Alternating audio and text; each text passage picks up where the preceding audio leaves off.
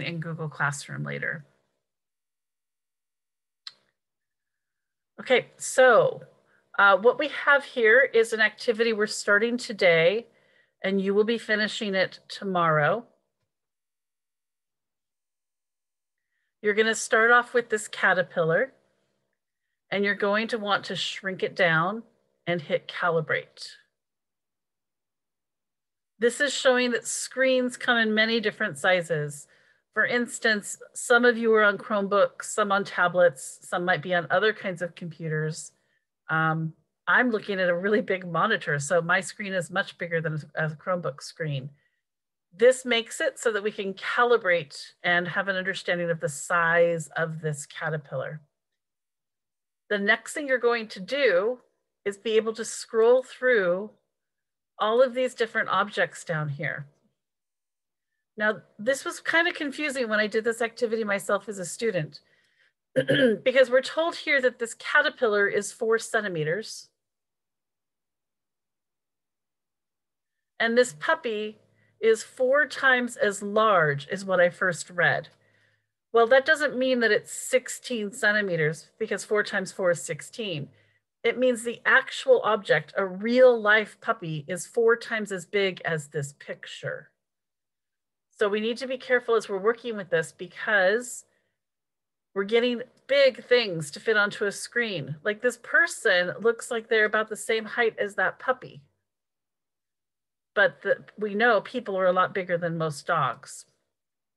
That's a 5-story building. This is the world's largest tree. And then a really tall building, and they're all fitting, looking about the same size on our screen. So you're going to type in here what you notice and what you wonder.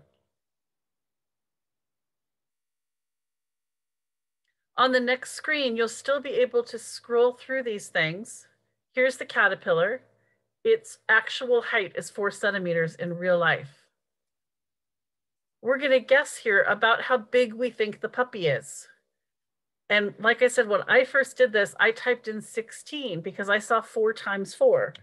And when I typed in 16, it measured him for me and told me I was wrong. It was way too short. Well, then I started using this graph.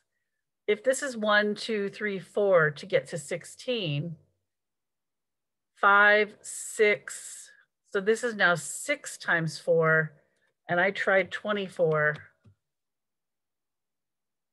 That's closer. I think maybe he's a little bit bigger, so I'm going to go 26. And then I get a green check mark. So there's a little bit of guessing and checking as you're going through these activities. You can scroll through here. And as I scroll, it's going to open up the different parts of this table. And I'm going to be trying to fill in the blanks for the ones that are missing. And just get through these activities. Again, we're not going to finish it today, but you will be finishing tomorrow. And hopefully that clarifies how we're going to work through this activity.